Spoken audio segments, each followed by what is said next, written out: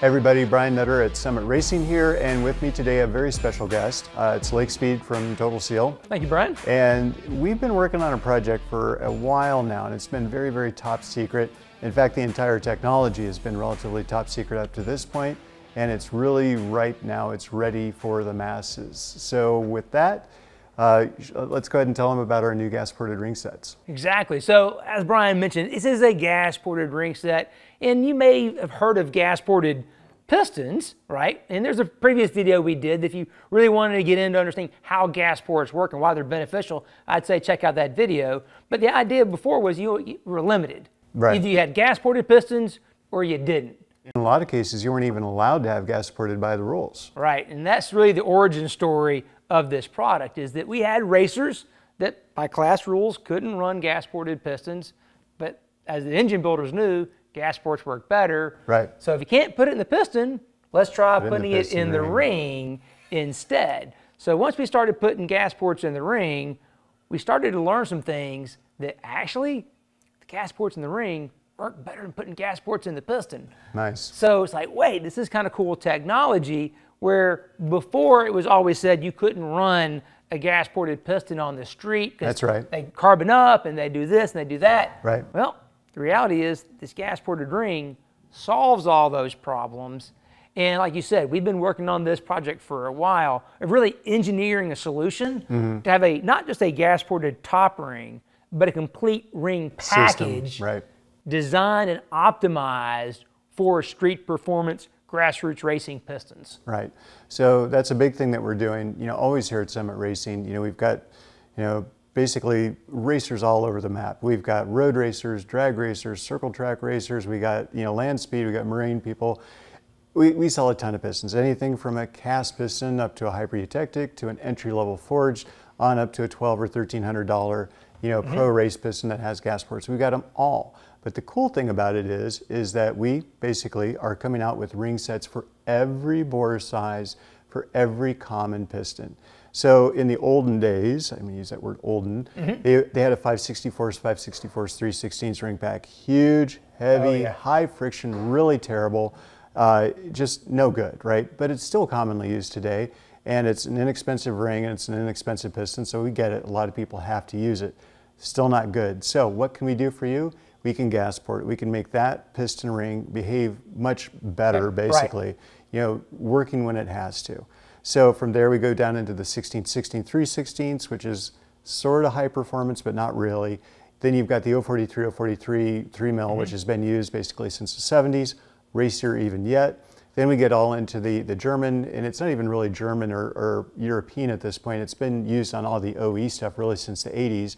Is the 15153s, the 12123s, and now the 112 millimeter ring sets that are commonly used on the Mala. Exactly. So basically, any piston we carry in any bore size, you are going to find a GPX ring set for it. GP stands for gas ported, X for just awesome, experimental, except for it's not. So the Summit Pro GPX rings are really just a ring that you can put into a fairly inexpensive set of pistons and get them to behave like a set of pistons that costs double the amount. So with that, you want to tell them a little bit more about what they can expect. The power is one thing, but the blow-by reduction is a huge. And that is a big part. That was the one thing that we kind of were surprised when we started doing this, because obviously the racers are about power. They can care less about anything Wide else. open throttle all the time. Right. But when we started doing some dyno testing, we started to see no matter what engine we put this in, an LS, small block Chevy, a single cylinder engine, didn't matter. We started to see lower blow-by. And the other thing too is it was flat with RPM. Yeah. Typically, as an engine, it goes like this, like a ski jump. Yeah. This stuff, no, she's flat. So we're able to see not only increases in horsepower, but that increase in or reduction in blow-by. That's huge, because blow-by is the enemy of your oil. Yeah, and the oil is the lifeblood of your motor. So if you contaminate the oil, you're hurting your engine life. Right. So really what we're seeing with the gas-ported ring is that it's enabling less blow by, which is going to make your oil live longer, work better, longer engine life.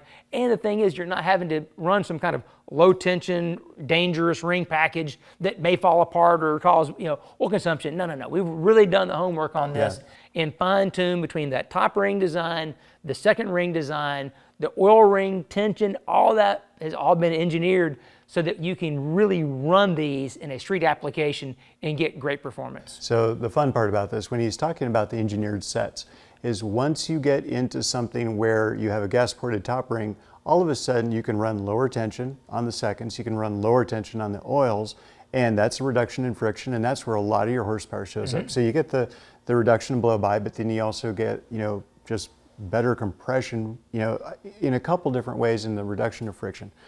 There. The other thing that's going to happen is, because we're having a chance to do this whole thing all at once, is we can basically re-engineer the oil ring package. Right. We were talking a little bit earlier about how the less expensive pistons out there run a 3/16 oil ring. He and I basically look at a 3/16 oil ring and we just kind of shudder in fear because it's dinosaurs, like, no. Yeah, it's like, no, this is not the right way to do things, but it's legacy. It's always been out there. It's always probably going to be out there. So what can we do to put a more modern ring into this place on your piston? And basically what we have is something with the tension, but the same unit loading. Right. That's the real key there. So we're going to have thinner rails and the tuned-in tension, so we have the right correct unit loading. Basically, so we have a ring that measures 3/16, it fits in the groove, but it's going to have less friction overall. When you drag that piston up and down the bore, you're going to be making horsepower right there. Right. It's kind of like essentially a 3/16 ring that kind of acts like a 3mm ring. In a lot of ways. Yeah, right? because that's the whole thing. People don't realize that they saw a standard tension ring. Well, there's no such thing. There's a standard tension ring. Based on the ring size, be a 3/16, a 3mm, a 2mm, a 2.8, or a 2.5, or a 4. Yep. That tension varies. And sometimes they're too high, which causes more bore wear, generates heat, friction, which is robs power, makes your engine run hotter. But you can also be too low a tension too. Smoking, and smoking, oil consumption, things like that. So again, with our decades of experience doing this, we were able to say, hey, you know what?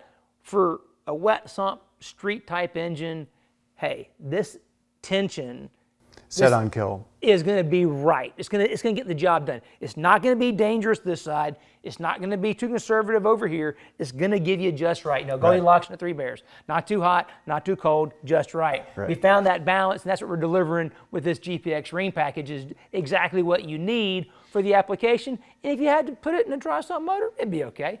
Yep.